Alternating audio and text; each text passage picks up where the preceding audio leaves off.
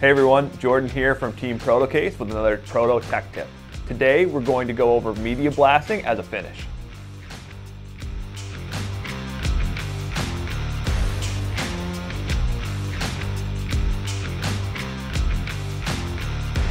Here at Protocase, we offer fast and efficient CNC machining in whatever quantity you require.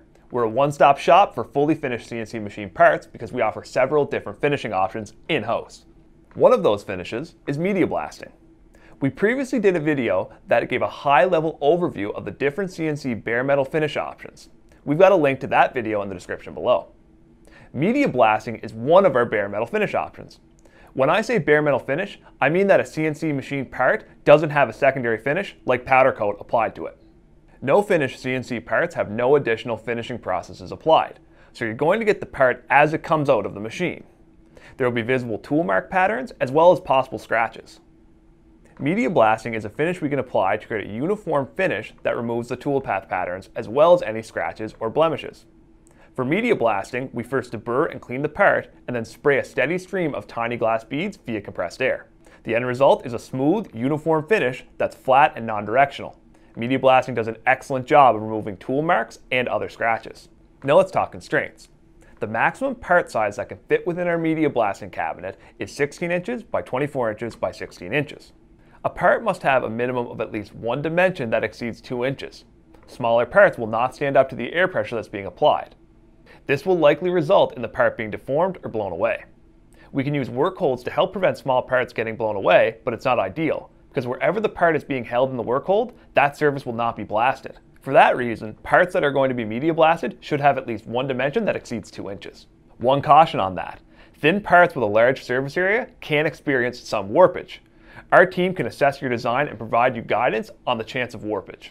Media blasting is common for CNC parts, but sheet metal parts can be media blasted too. They need to fit within our maximum part size dimensions, of course. And to avoid warpage issues, you shouldn't media blast a large, thin sheet metal part. Small sheet metal parts look great. In terms of materials, media blasting is most commonly used for aluminum, but we can media blast stainless steel parts as well. We've also tested media blasting on copper parts, such as copper bus bars. The end result looks very bright and sophisticated, but two very important things to note. For one, your media blasted copper parts will eventually corrode. Secondly, media blasted copper is very prone to fingerprints and smudges, so it's best to handle those parts with protective gloves. And actually, on that note, it's worth mentioning that media blasted parts that don't have an additional finish process, such as anodizing or chemical film conversion, can easily be smudged with fingerprints. For this reason, I'd recommend handling media blasted parts with protective gloves all the time. Let's talk graphics and marking. We can apply either silkscreen or digital print graphics on your media blasted parts, so long as it's a flat surface. Laser marking is also an excellent option for permanent marking because it looks so slick and offers a lot of flexibility. For a very basic, budget-conscious permanent marking option on media blasted parts, rubber stamping would be your best bet. If you would like more information on CNC milling or turning, be sure to check out our website. We put some direct links in the description below. If you've got a design you want machined quickly with the exact finish you require, contact us to be connected with your Protocase account manager. Thanks for watching this week's Proto Tech Tips. Stay tuned for more videos in our machining series, and be sure to tune in next week for another Proto Tech Tip.